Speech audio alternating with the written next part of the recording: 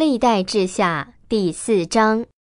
他又做了一座铜坛，长9公尺，宽9公尺，高4公尺半。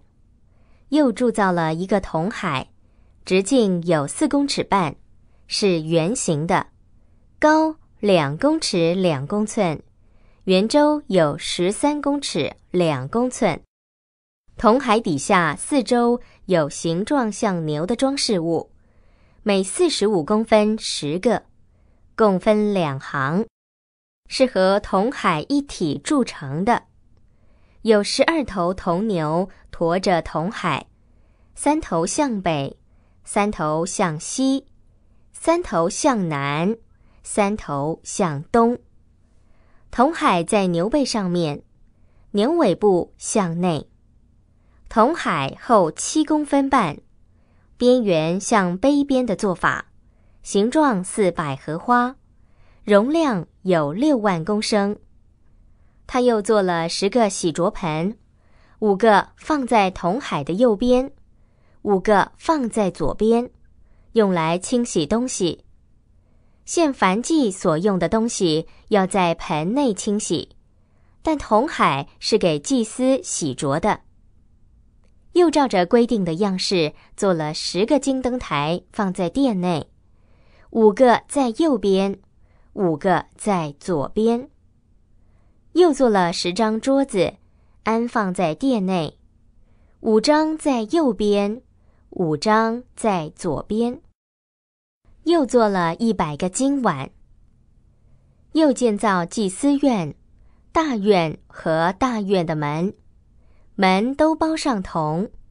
又把铜海放在殿的右边，就是东南方。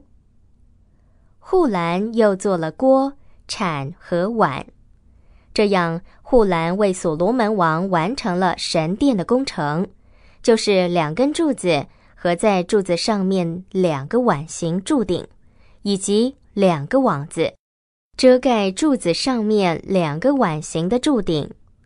又有400个石榴安放在2个网子上，每一个网子有2行石榴，遮盖柱子上头2个碗形的柱顶。又做了10个盆座和盆座上的10个洗濯盆，还有1个铜海和铜海底下的12头铜牛。锅、铲、肉叉和一切相关的器皿，都是户兰用磨光的铜给所罗门王为耶和华的殿所做的，是王在约旦平原，在舒哥和撒利旦之间用胶泥磨铸成的。所罗门所做的这一切器皿数量很多，铜的重量无法估计。所罗门又做了神殿里的一切器具，就是金坛和放陈设饼的桌子，用纯金做的灯台和灯盏，按定例在内殿门前燃点。还有灯花、灯盏和竹简，都是精金做的。又有剪刀、盘子、调羹和火鼎，都是用精金做的。